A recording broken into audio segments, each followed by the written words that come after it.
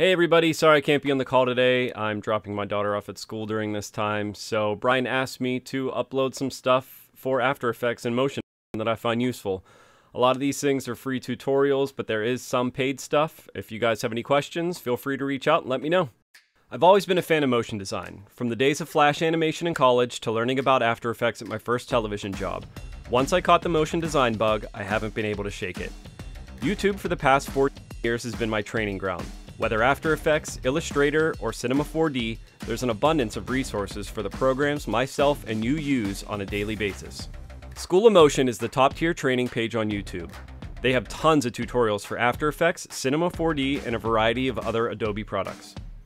They do have paid programs available on their website, schoolofmotion.com. With everything from entry-level to advanced skills, there's something for everyone in every program you use for motion. I'll have some links to some of my favorite free tutorials in the Word document I provided Brian. There are some seriously talented motion designers in the YouTube community. One of my favorites is Ben. Ben has plenty of free After Effects tips and tricks on his page. My favorite thing about Ben is when he uploads his best motion design videos.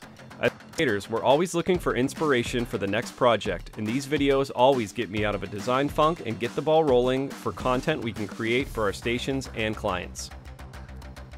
Sonduck Film is someone in this space who uploads more diverse content. Whether it's After Effects tutorials or general filmmaking tutorials, there's something for every aspect of commercial production. One of my favorite tutorials from him is creating realistic 3D photos in minutes. I'll link this in the Word document as well. It utilizes a $70 plugin called VolumeX. As content creators, we're sometimes held back by the content and budgets clients set. How many times can we scale animate a photo? I know, it gets boring. VolumeX brings photos to life. The added value you can provide a client by going the extra mile and taking photos from blah to bam can strengthen the creative relationship moving forward. The last YouTube channel I want to talk about is Black Mixture. Black Mixture is similar to Ben Marriott. They have a lot of great content regarding After Effects, everything from text animation to VFX. I'm sure there's something educational you'll find on the page. My favorite content they produce are the motion design trend videos. As creators, we're always looking for what's hot. Whether it's lighting, camera movements, or motion designs, we're always trying to be on top of current trends. My last little tip I have is using expressions to liven up movement of shape layers, text layers, and logos in After Effects. I'll show a little sample next using the Gray Machine After Effects expressions in the next video. Hey everyone, this is a little sample of the inertial bounce After Effects expressions from Gray Machine. So this is going to be a text move just using our position point. So I'm going to drop a keyframe for my final position. And I'm just going to move this off screen to the left there a little bit. I'm going to go into the inertial bounce After Effects expression.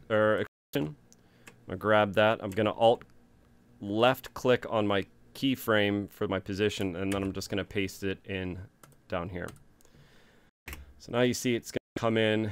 It's going to bounce off the screen pretty good, so we don't want that for the most part. So what I usually do is right click and then my keyframe assistant and just easy ease those keyframes. So now it's not as harsh of a move. It just kind of lands and bounces just a little bit.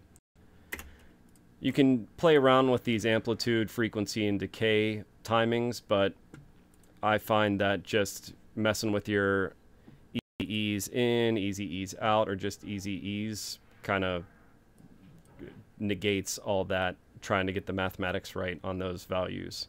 But you could also do this. You could you go into your speed graph here and then just drag some of these little pen tools out here just to give it kind of a more quick in and a quick out type move. So let's play that. So it kind of just bounces just for a little bit. So that's some of the stuff that I use for motion design and After Effects up here in Pittsburgh. There's so many great resources on YouTube that we can utilize. It's as quick as just, text animation After Effects in the search bar and you'll find something. But if anybody has any questions, feel free to let me know. All right, guys, have a great day.